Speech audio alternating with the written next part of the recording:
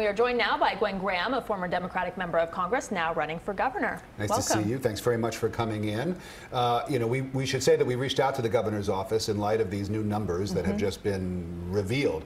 Their response is the same that it was before, which is that even though we gave out this number, it did not absolve the hospitals and the nursing homes from taking care of their patients at all costs.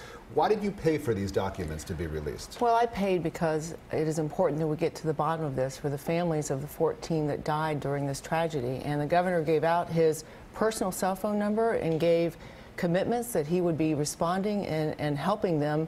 And based on the information that we have determined through the public records request, that was not the case. So do you believe he's hiding things? What does this say about the governor's leadership? Well, I think it's very important that we do have transparency, and that's the point of public records, that we know what is going on with our government. So it's a shame that it took a public records request and then me waiting for 3 months, and then finally, after being willing to pay $1,200 to get these records, they were finally provided. And what they showed was that 120 plus calls came into the governor's personal cell phone number, and there are many that were not responded to appropriately. Most were not responded to appropriately. What about the governor's staff's response, though, which is that those facilities, the nursing homes, the hospitals, whoever it was that called that number that the governor had given out, that they really bore the responsibility for making sure that their patients were safe? The governor certainly bears some responsibility for slowing down the response. Certainly the nursing homes should have called 911 as soon as they were aware of any emergencies at their facilities. But the reality here is we need to get to the bottom of this. We need to know the full story for the families that lost their loved ones to make sure that this never happens again. What would you have done differently?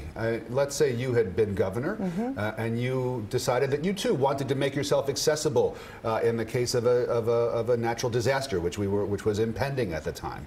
How would you have been able to respond to all of those calls? Well, first, you do not give out your personal cell phone unless you have a process in place that's going to make sure that every single one of those calls is responded to promptly and appropriately. Every single one of those calls that came in deserved to have someone answering the phone on the other end. I think over 120 times it went to voicemails, answering the phones, and then making sure that they provided the help that the governor promised them was going to be there. So do you think this was a false sense of security? People thought they had a lifeline directly to the governor. What do you think was the point of him even giving out a cell phone? I mean, he didn't have to do this. No, he didn't, and I'm not going to try to read into what the governor's rationale was behind it.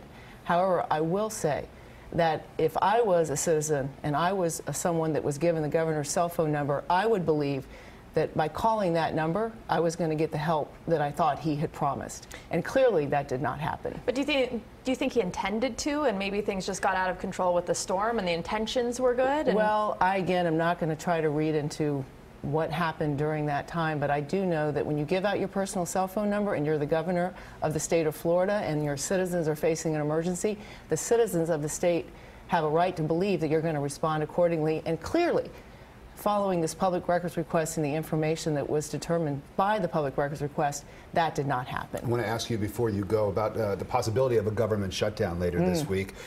You were a former member of Congress. Of course, I'm sure you're following the negotiations over DACA, trying to figure out a fix for that, and immigration reform in general. What do you make of all of this, and what advice would you have for your former colleagues in Washington? Do your jobs.